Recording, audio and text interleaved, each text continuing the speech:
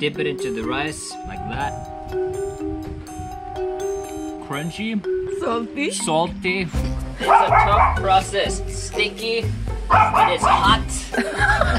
It's burning my eyes now. I can't see. Oi, oi, oi, oi. Going through the province is such a good feeling because everybody is in the Philippines.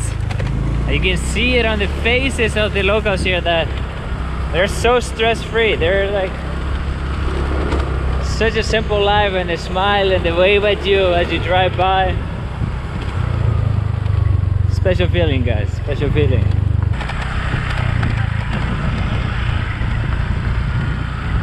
Cow smell.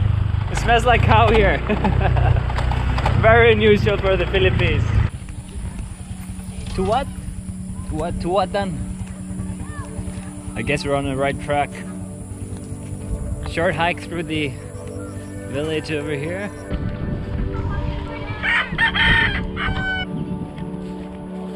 Super duper local life over here. Yes, this is probably gonna be the last day I'm wearing my white shirt. The boys left this morning. It's been a full-on crazy driving day. About 7-8 hours. But there's just no chance. No way! I would have skipped coming here. Know that I could have stayed a little bit longer.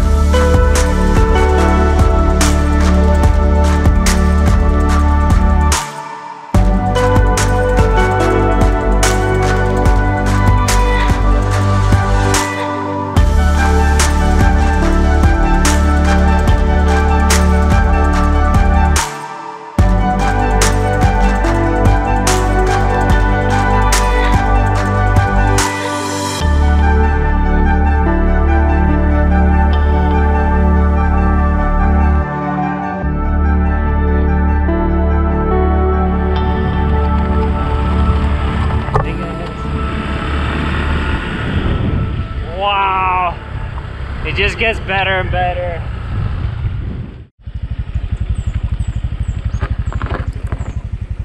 Alright, we packed everything down and we drove about 20 minutes out of the town of Pandan to Delicia's farm, and I'm super excited to see what they have in store, what kind of vegetables and fruits. I am starving. Let's get a healthy lunch. No one told me there's gonna be a river to cross. Might be a small problem. Let's see how deep it is. Now, I used to do this all the time home back in Iceland. When we're crossing the glacier rivers, we usually walked in, checked the depths before we head over. And this seems to be just fine. Alright, let's do it. And here's a tip: if you ever cross the rivers, always cross it where the break of the water goes down. See, there's like kind of flat area here, and then it curves down into some rapids. And this is the best place to cross it. It's probably not a smart move to block it, so let's do it. I mean, what's the worst thing can happen? You get wet. That's it. Woo. Yeah! Did it! I hope this is the right way. I did not know you have to cross a river on a motorbike. It's okay, it's very shallow. Dagos tabi. Dagos tabi basically means welcome, come in. Molido. Molido. Mmm. Yummy? It's like a mix of coconut, camote. Yes, very good. And some herbs. What herb is this? Any herb? Anise. Anise. Yes. It's like a mint flavor as well. It's really good. Yes. Guys, this is Ate Jane and she's gonna show me the process of making Molido. Molido, which is the one that I had before. Molido is the coconut mixed with brown sugar, I assume. But here is a soft version of it before you dry it up. Yes. Yeah. Wow. Yeah. Nice. Yes, You're so I'm so tall. I bumped into everything. Pian Pen is cooking now Molido.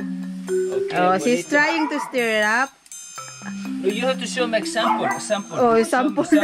It's better to learn first before you try. Just put like this. Really have to scoop under it. Yes, because it will become Burnt. will burn under then. And for how many minutes do you cook this?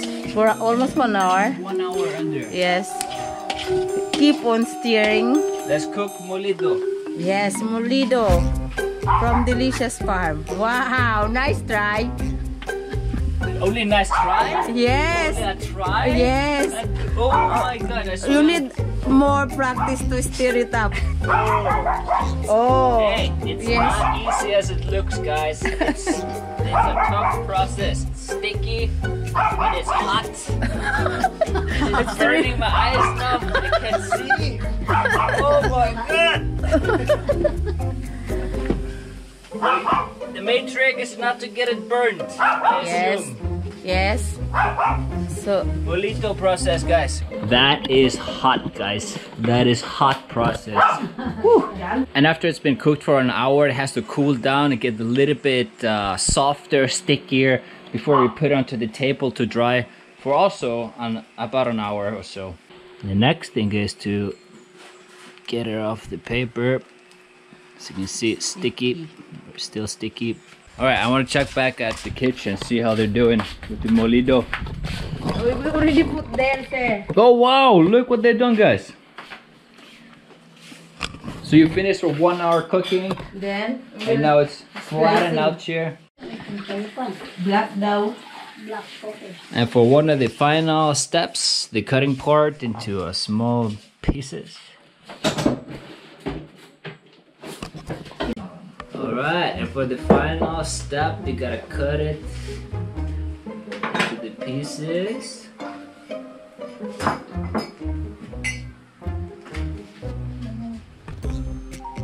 It's a little bit sticky, we gotta be careful. Do you want to? Yeah, you can put anywhere. Yeah, okay.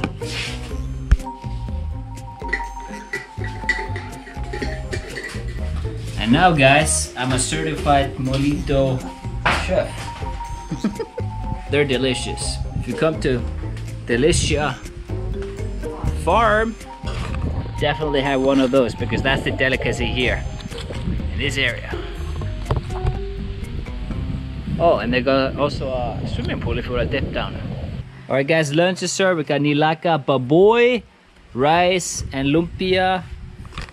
But we got also a special one today. I only know the Ginamos. Bisaya word, yeah, GINAMOS. But here we call it kuyog. Kuyok, Yes. but it has a little bit of Ginger. ginger flavor to it, so I'm gonna give it a try as well. In Bisaya we say kinamot, but here it's Magkakamay. magagamay. So you do here magagamay in Tagalog, kinamot in Bisaya.